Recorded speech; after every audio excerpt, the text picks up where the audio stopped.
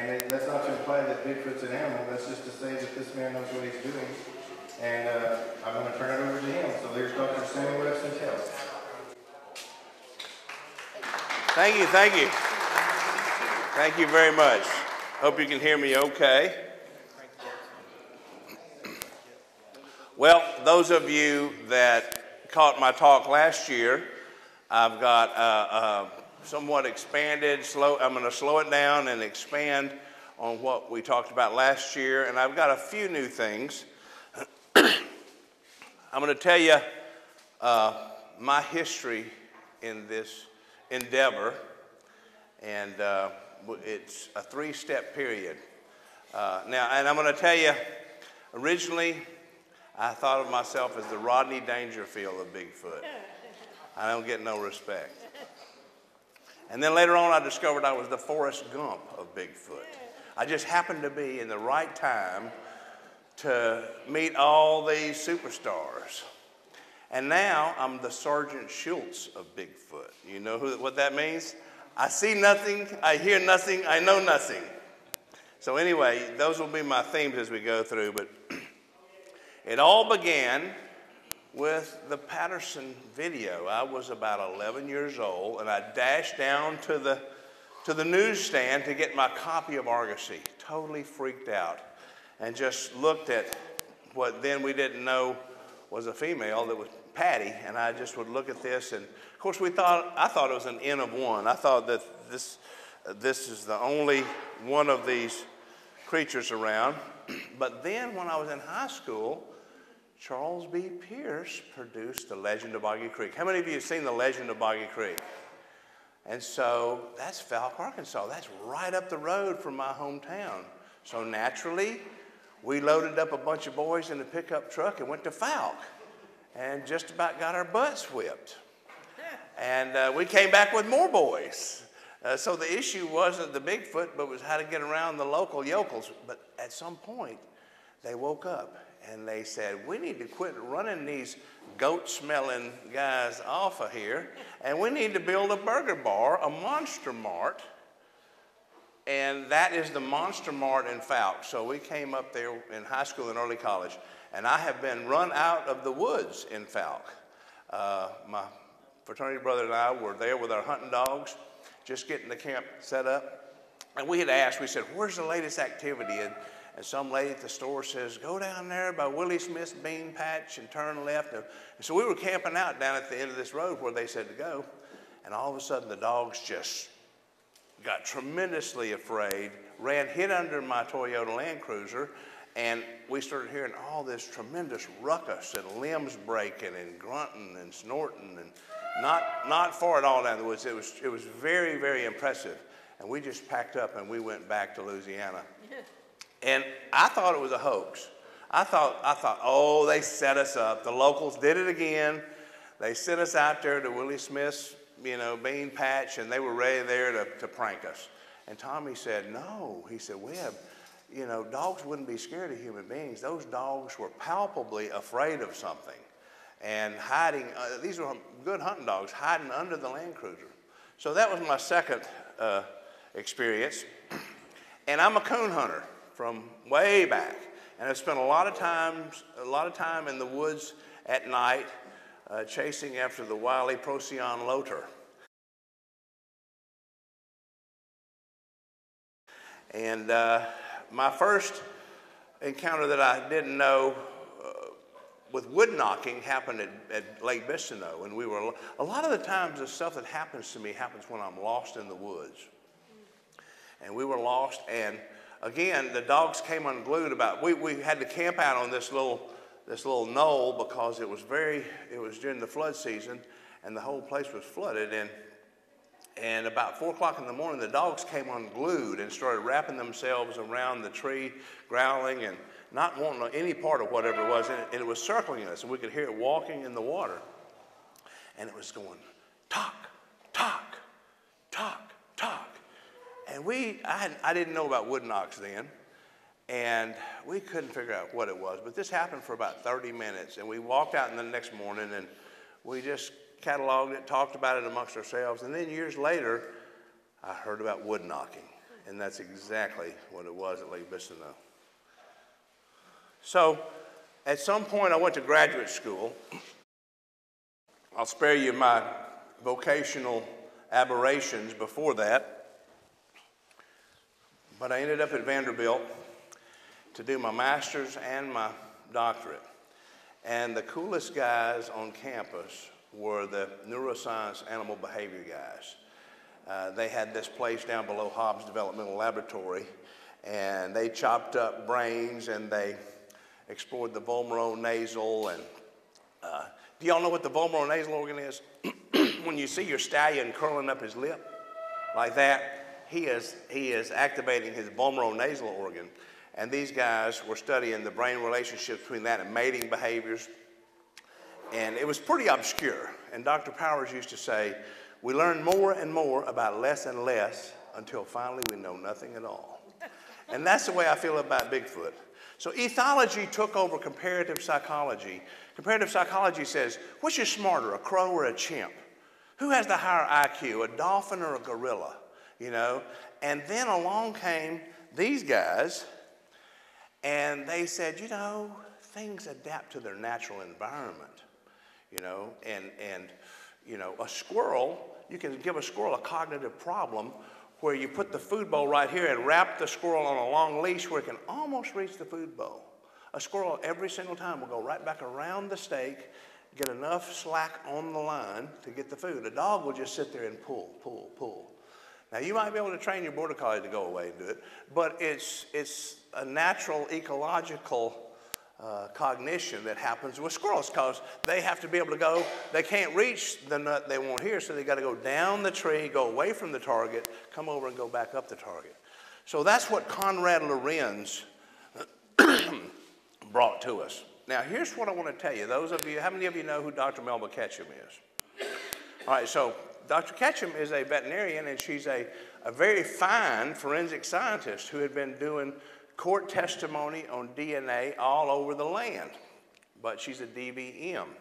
This guy, Dr. Lorenz, was an MD, and over in Europe, you really want to be a PhD more than an MD. Freud wished that he'd been a PhD, and Lorenz was the same way. So he didn't want to practice medicine, he wanted to do basic science. So if you haven't been made aware of the difference between basic science and applied science, this is the way to understand what happened to Dr. Ketchum. She was in the wrong country club. When I was at Vanderbilt, if you were in applied, they say, you're going to be basic or applied? And they go, I don't know, is this a trick question? And it is a trick question, because if you want to be an applied scientist, the guy that taught us how to do court testimony, they put his office down by the men's room, and he had to listen to the toilet flush all day. But if you were on grant money and you were studying the vomeronasal organ, you got the, you know, whatever you wanted. So that's what happened to Dr. Ketchum. She tried to publish. I was not on the inner circle at that time. Nobody trusted me. That's my Rodney Dangerfield aspect. Nobody trusted me enough. And I contacted her. I said, I've got a journal for you to publish in. And she said, oh, well, I've already got the journal. Well, it was Nature. Those are Nature and Science are the two premier journals of the world. They're not going to take the first Bigfoot story. They're just not. Here he is with his baby geese. So the zoologist said, you know, she's not a zoologist. She's a veterinarian, you know. And so that's what happened to her. She didn't have the right country club card credentials. Now, it's not quite that simple because, as you see, Konrad Lorenz got publications, but he was the father of the field.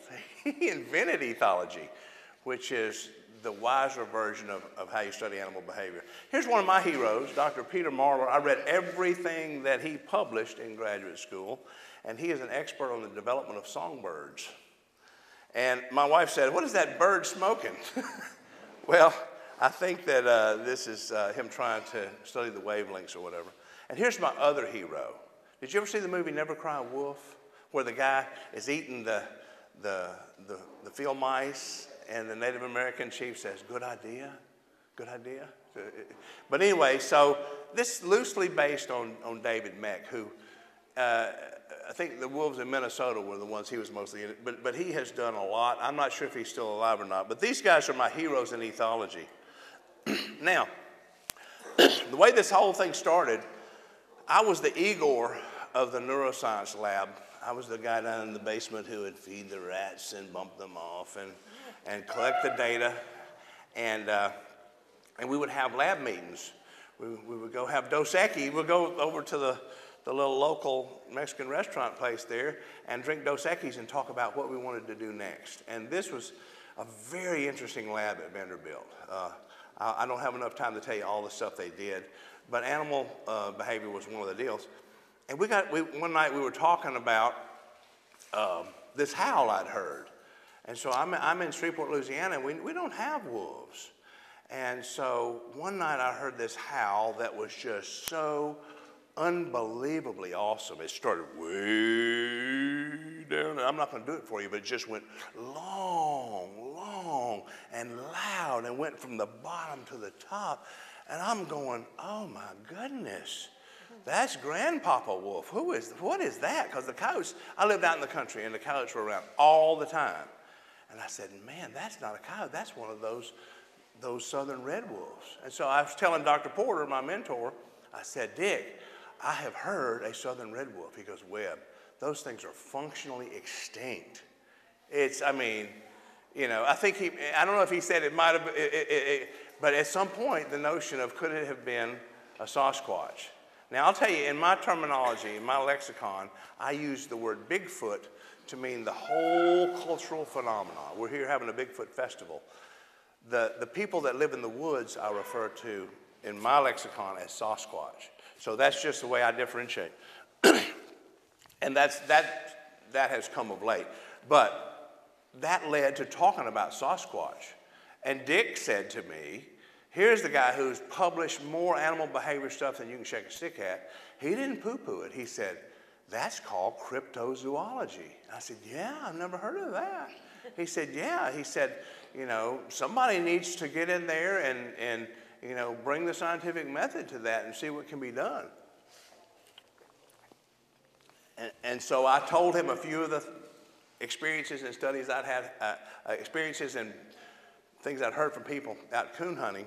And that's how it got started. He legitimized that for me. So I'm going to talk to you a little bit about my credentials. And I put this under credentials because I'm not a very good tracker.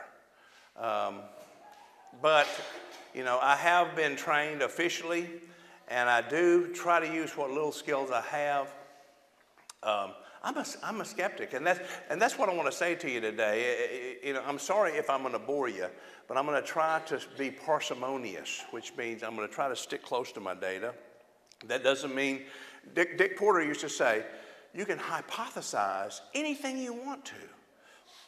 Be as wild as you want in your, formulating your hypotheses.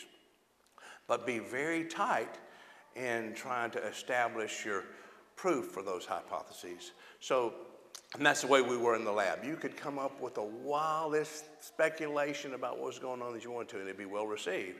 But he was so tight. And that's why when he sent in a paper, you were pretty doggone sure it was going to be accepted. Let's see what I've got here. Okay, so here's my first publication. So, you know, the way you get into the country club is you get published. And then you're a card-carrying basic scientist.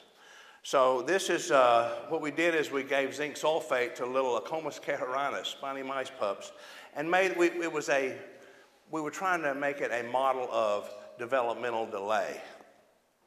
And so if you have brothers and sisters, it helps you get resources. If you're a mentally retarded spiny mouse and you've got a brother and sister and you hang with them, they'll take you to where the food is and you benefit. And they'll keep you out of trouble and they'll show you how to get out of the spot you're in and everything. So we got this published in Physiology and Behavior, and that was my first one. But one night at the old Dos Equis place, they were teasing me about coon hunting, and they said, we got to talk about what make the possum soul. You guys know that story? I think it's Jerry Clower. What make the possum soul? Is that Jerry Clower? Where's my Mississippi guys? Anyway, so we got talking about possums, and it's actually called death feigning behavior. Tonic immobility, death feigning. And we know, now, time out. I want you to put hypothetically, ostensibly, purported in front of everything I say, because I'm Sergeant Schultz. I know nothing. So put that caveat in front of everything.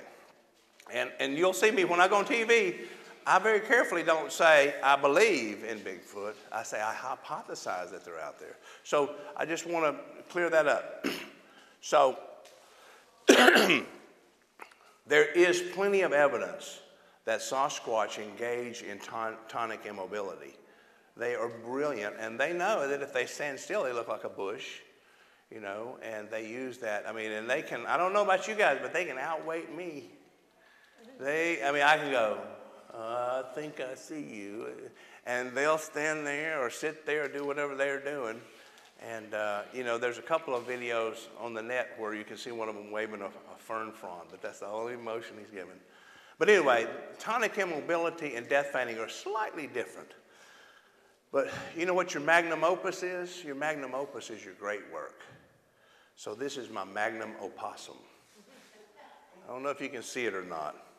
But basically, the best thing that can happen to a guy that's trying to do science is that somebody grab his work and use it. So in 2005, right there, in 2005, Tim Caro, who is the #1 predator-prey guy in the country, wrote a bookstop kind of a tome about predator-prey relationships. And he cited Sentell and Compton in there. And I was, you know, my work was resurrected. Anyway, so that's what makes me a basic scientist. I'm going to read this to you now.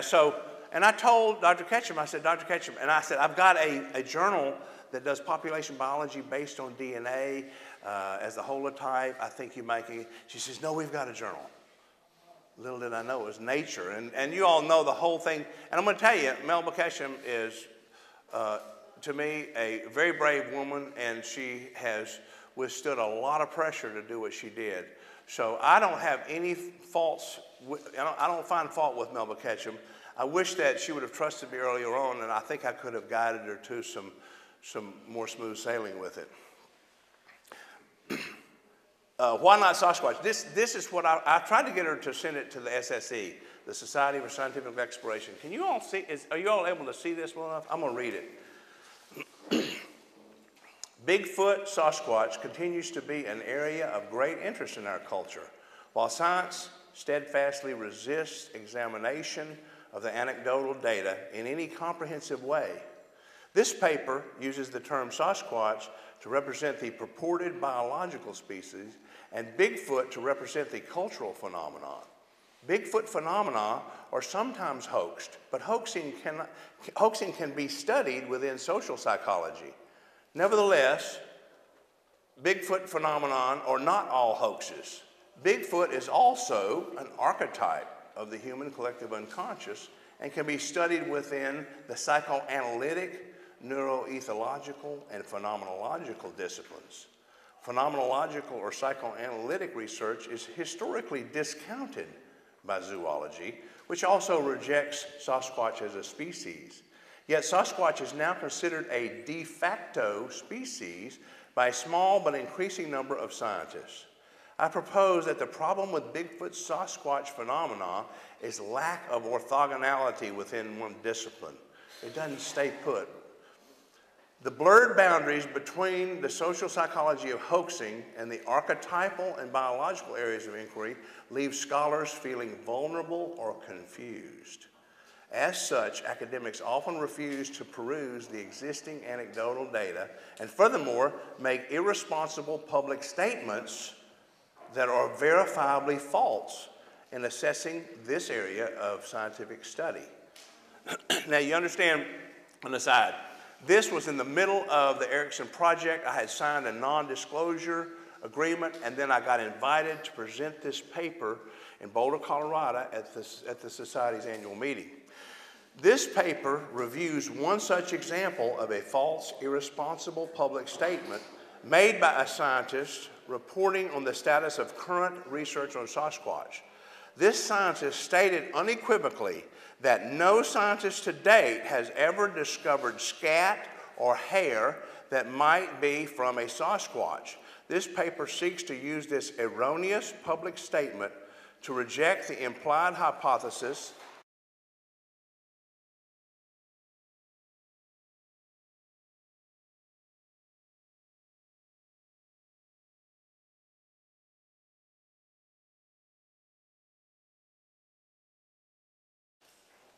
made by a scientist reporting on the status of current research on Sasquatch. This scientist stated unequivocally that no scientist to date has ever discovered scat or hair that might be from a Sasquatch. This paper seeks to use this erroneous public statement to reject the implied hypothesis that no scientist has to date found scat or hair. This writer is one such scientist who has indeed found anomalous scat and hair, as well as other anecdotal evidence supporting the possibility of Sasquatch. This paper presents photographic evidence of possible Sasquatch scat and hair samples to the newly developing Sasquatch DNA database and implications. Additionally, I provide other additional anecdotal photographic evidence in support of the possibility of Sasquatch and discuss other currently promising related research methodologies. And then the last paragraph of, this is my abstract. Sasquatch, because of their similarities with humans, pose new and novel problems for research methodology and ethics. Sasquatch research may influence humans to consider new approaches in ethology and ecology. What are our implied human obligations about protection of the niche occupied by this purported species? Can Sasquatch ethically refuse to participate in Sasquatch research? Certainly, science needs to reconsider the traditional appropriateness of harvesting a specimen. If they appear to be hominid, of course it's murder, you see. Bigfoot Sasquatch research may ultimately contribute to the shifting of some old paradigms of research, ethics, and the ways of knowing in the academic world. How are we doing? And I'm going to show you the scat sample. I'm going to show you the hair sample that became sample 22 in the Ketchum database that went into the Erickson project. I'm going to show you the tree that we call him Grover. I don't know what his real name is, but the tree that Grover stood behind as he watched us peeling bark and finally had to go to the bathroom. And I've got a cave nearby that has two slim 14.5-inch humanoid prints and 5 knuckle prints.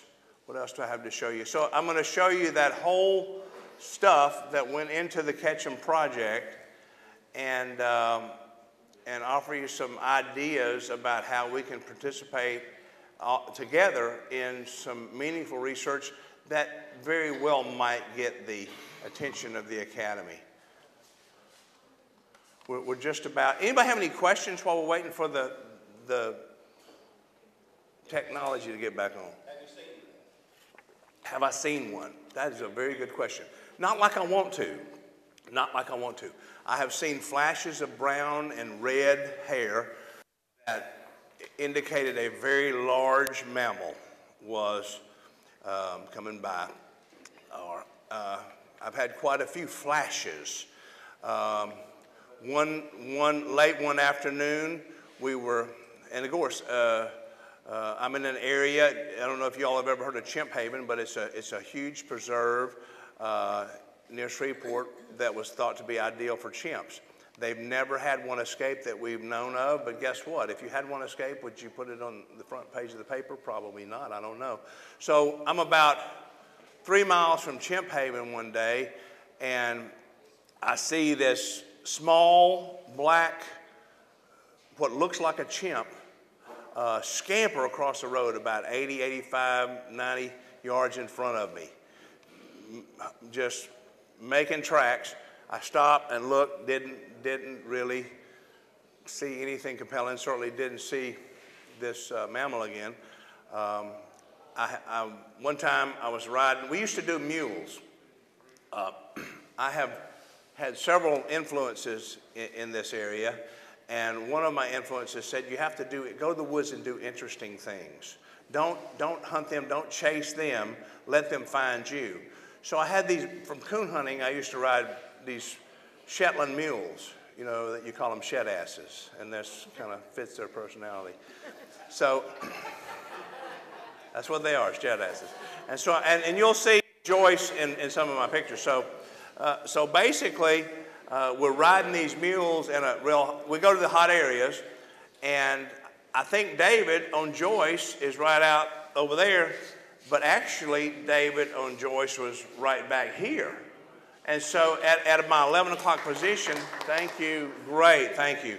At my 11 o'clock position, I see something big. Now, in Louisiana, we have people who have discovered that they go on all fours a good bit. And I don't know if that's a regional variation or what. But this looked like Joyce. It looked like the hindquarters of a Shetland mule going around the corner, but it didn't have a tail. And so I don't know what it was. It could have been a hog. It could have been, this was a hot area, and I didn't show pictures of this area, but all kind of wood structures. But I want to have, the way I got to my, and I'm going to give kudos to Mr. Kawani Lapsaritis there. And I'll talk a little bit more about it tomorrow. I had about 12 areas. And I just couldn't cover all this ground. And I said, I got to narrow this down. What am I going to do? And I don't know where I'd heard, but you know, in psychology, it's a very broad field. And so I knew a little bit about dowsing for water. Have you all ever, you know anybody can find water with the fork and stick? So I said, I wonder if I can find somebody that can do map dowsing. And so I contacted Kawani, and he said, indeed, I can do that. And I sent him about a half a dozen maps. And he sent me back the most amazing information. And the thing that sold it for Kawani with me is he nailed some places I'd already been. The place that I'm going to show you with the nest where I got the video that you're going to see, a moving blob squatch, Kawani did not know about that place. But he circled on the map, he said, make your camp here. And that is exactly what you're going to see in a few minutes, where I had already accidentally got a little piece of video. So let's take a look now as we move forward. Okay, so here's the Erickson Conference. And interestingly, I was the only basic scientist there. I'm the only guy at this conference that has published in a refereed journal with my publications. But nevertheless, I sat over on the end, and I knew those guys were in for a disappointment because they thought game over. They thought we have discovered that Bigfoot is a human hybrid.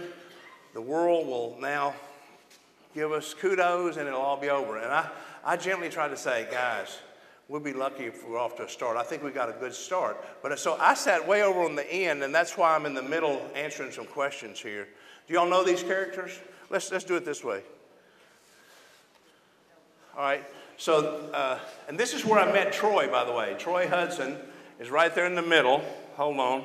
Looking with his suit on. There's Troy.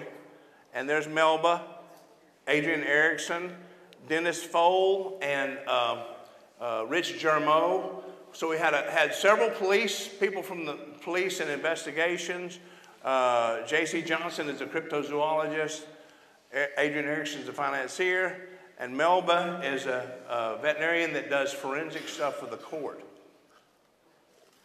So they didn't realize how hard it was going to be to break into the country club. But this is my second abstract when I presented in Washington for the Society of Scientific Exploration. And so by this time, the disclosure agreement is gone. The controversy has pretty much, it's still swirling, but it's not at its peak. I am thinking the best data we got at this point is that Sasquatch is a human hybrid. In other words, that's what has to be disproven. Before these guys go out and shoot one, they need to disprove what Dr. Ketchum has said, that we believe they're human. So I'll read this to you here. The hypothesis that Sasquatch is a type of Homo sapien has found increasing support in recent years, even in the midst of controversy. Therefore, the old approach of putting them in the crosshairs of a high-powered rifle to secure a holotype increasingly appears to be murderously inappropriate. Some SSE contributors consider Sasquatch a de facto discovery. Now, y'all don't know, but Bindernagel published in the SSE one time. But mainstream science continues to deny the species' existence. Ethically minded researchers are turning to the habituation model as the only viable alternative. Samuel Webb Sentell, PhD, is perhaps the only published ethologist currently involved in serious efforts related to Sasquatch habituation. He presented his prior research entitled Why Not Sasquatch at the 2012 Bonfire of the Paradise Conference of the SSE. He was limited in 2012 by a non-disclosure agreement and was not permitted to discuss the hypothetical human DNA findings at the time. Dr. Sentell presents new research on making connections with Sasquatch. This current investigation covers not only the traditional ethological approach, but also the Jungian archetypal perspective and the transpersonal perspective on these forest people. Dr. Sentell reports on 2 habituation sites and both of those habituation sites are the direct result of Kiwani lapsaritis. And he was right. They turned out to be very, very fruitful. Although I did not get to see one. And I'm going to tell you the rest of that story in a second. 2 habituation sites and presents anomalous aspects of the Sasquatch mystery as it continues to unfold. Sasquatch, although exceptionally furtive by nature, they like to hide, appear willing to engage on their own terms in making connections with certain safe humans.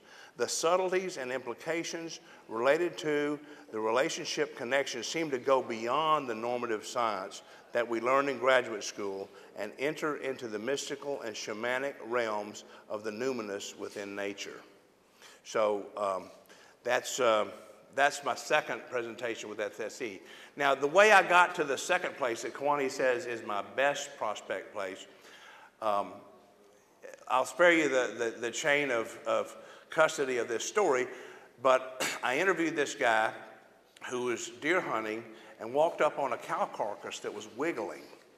And he said, wow, I didn't know maggots were that vigorous. And he said, like Luke Skywalker, this thing backed out of the hind end of this carcass and stood up. He said it was about 8 feet tall, broad-shouldered, covered with black hair about 4 inches long, had, apparently, it was harvesting whatever from this carcass.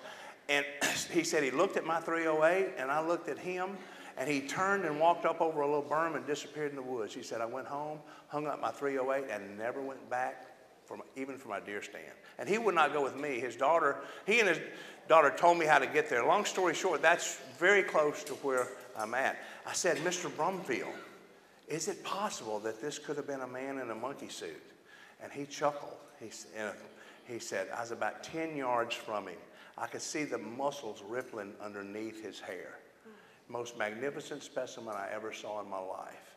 And I mean, just totally credible. And that's the kind of encounter I've been wanting to have, where I'm looking at him like I'm looking at you, and I can see that you're not a dude in a monkey suit. That's what I'm looking for. I hadn't had that one yet. All right, so I may have to run through this a little quicker because I don't want to run out of time. One of the things that ethologists talk about is mating behaviors. And bowerbirds, they romance their girls with blue. They bring them blue, okay? And so I'm going to play this for you. This is one of the more interesting things we have found. All right, so here we are on Honobia Cheese. And we got a little mobile thing here. We don't know if we're trying to opine. Let me just pan here. The water's way down there. The water's probably 20 feet below us. It's up an incline. And so this thing is balanced right here. But here's what I want to show you. Look at this thing. This thing right here. It's swinging. Okay, so this thing, see, it's not touching the ground, see? It's not touching the ground. is swinging. And this piece of wood right here is older, and it's driftwood, and it doesn't go there. And this piece of wood right here is new. This piece of wood is up under here. See, it's balanced like this. It's up under here. And then we got a little crown here. And then this one is hung up. How could that, if it fell that way, like David's saying, how did this get hung right in there? Well, this is very interesting. So,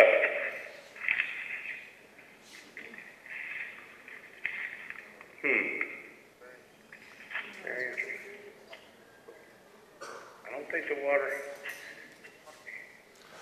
I mean, if it's extremely high, see, I think this is happening. I mean, this looks pretty recent because this is not, this doesn't look like it's been in a bunch of flood water. Look, it has had something chewed on it. Something's been chewing on it.